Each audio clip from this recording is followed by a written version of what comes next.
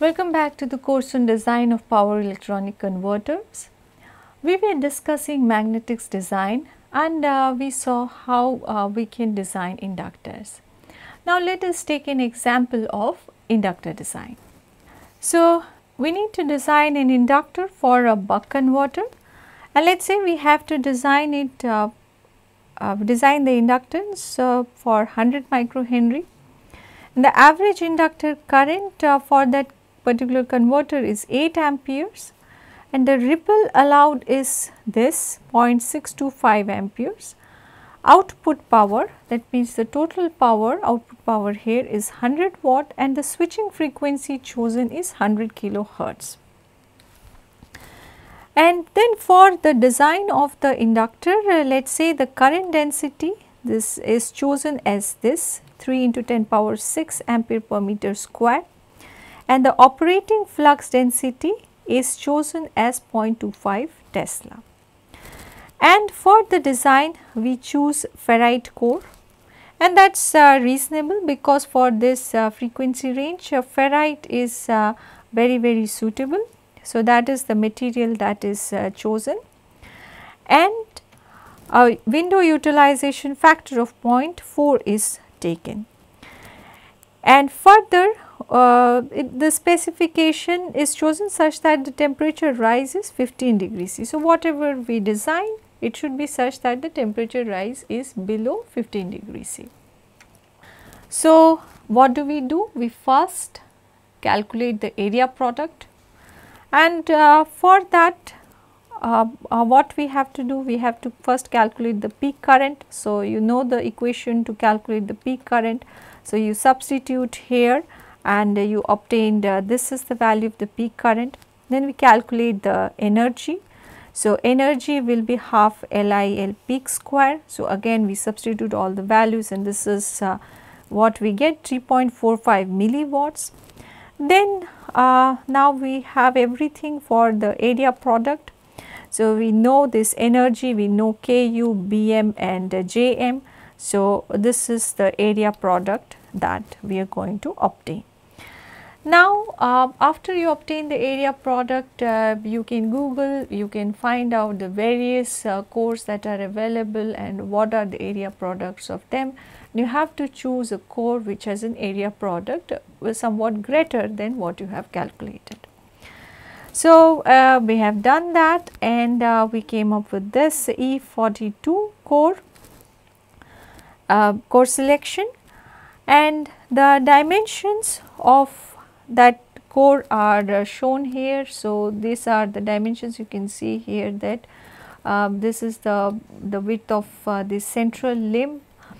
So, all these various dimensions are shown here, and what is the winding area in mm square, minimum winding width, average length of the turn and area product, all that is given here for this chosen core. Further, all the other parameters related to the core, then you can find out, and that is what is noted down here: the magnetic path length, the core weight, and then your mean length turn, then further the cross sectional area of the core, the window area, area product, the surface area AT, and the permeability of the material, and also the core dimensions.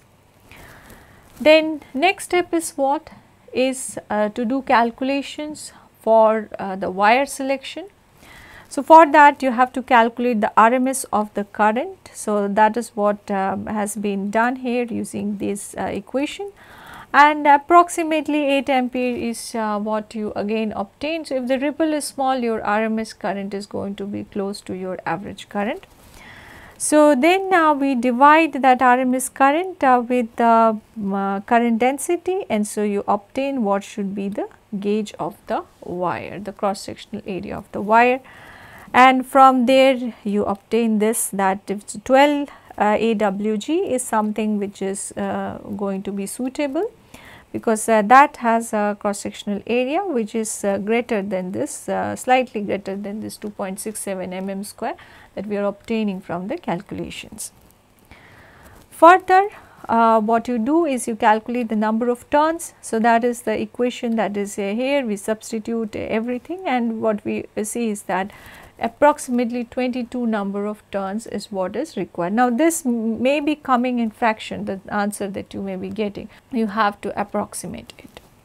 Then the air gap. So, again you have the equation for calculating the air gap, you substitute all the values there in the air gap, and this is what you obtain is approximately 1 mm of air gap is needed for this in designing this inductor. Now, let us do some checking. Whatever we have designed, we obtain the air gap length, we obtained the number of turns, the gauge of the wire, and also selected the core. So, we calculate the Bm. So, what is Bm? You know that Bm is this much of the flux density. So, you have the equation for Bm, you substitute again all the values that you have obtained till now, and we obtain this as the Bm. Now, this is the Bm that affects the core loss, and so that is what is required for calculating the core loss.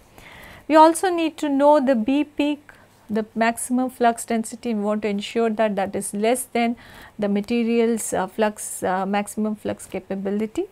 So, B peak, again you know the equation. So, this is the equation you substitute, and what we obtain is 0.22 Tesla, which is less than 0.25 Tesla that we have what we have chosen, or the specification that was given to begin with.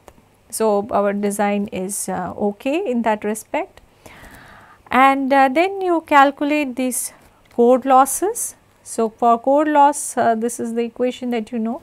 So, you have to find out this K, M and N values for the ferrite core that is chosen, and then you substitute, and this is what we obtain as the core loss density. We multiply it with the volume of the core. So, you have the dimensions of the core, you can find out the volume of the core, and so the total core losses, this is what we obtain. So, this we see that the core loss is very small. Then you calculate the copper loss, you have the mean length turn, the number of turns, and then the resistance per unit length. So, we substitute all that for the wire, the copper wire that we have chosen, and this is the total resistance that we obtain, and you multiply it with the square of the current, and so 0.704 watt is what you obtain. Now, this is very small as compared to the core loss. So, the total loss will be almost equal to your copper loss. So, that is the loss that is going to happen in the inductor that we have designed. Now, this is the AT that we have noted down before. So, you divide this total loss by 80.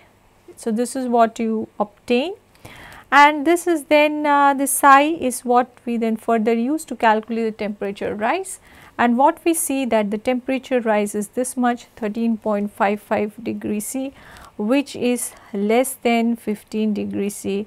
That was the specification to begin with. So, the whatever we have designed here is suitable based on is well suited for the specifications that were chosen initially.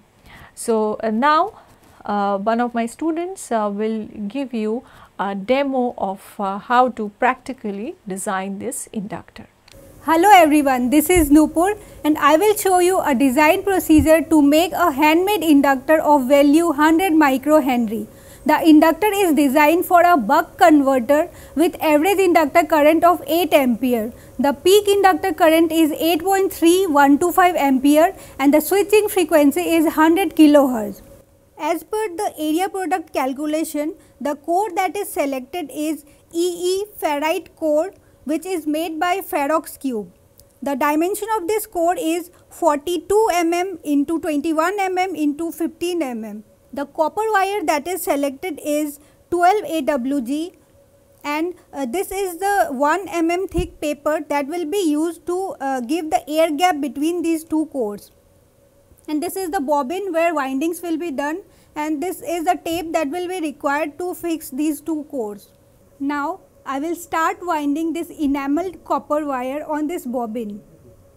So, This is the first turn, then this is the second turn, and in this way we will continue with the 22 turns.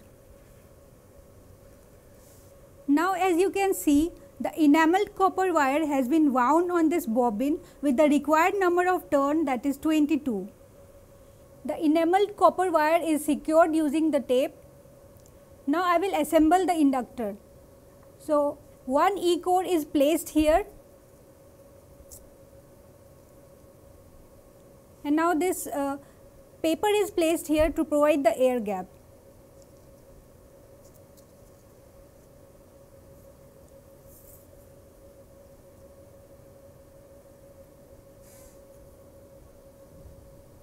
Now I will place the second E-core, and now I will use the tape to secure these two cores. Now this is the completed inductor. Now I will measure this inductor using this LCR meter. As we can see, the inductor value that we are getting is around 99 microhenry.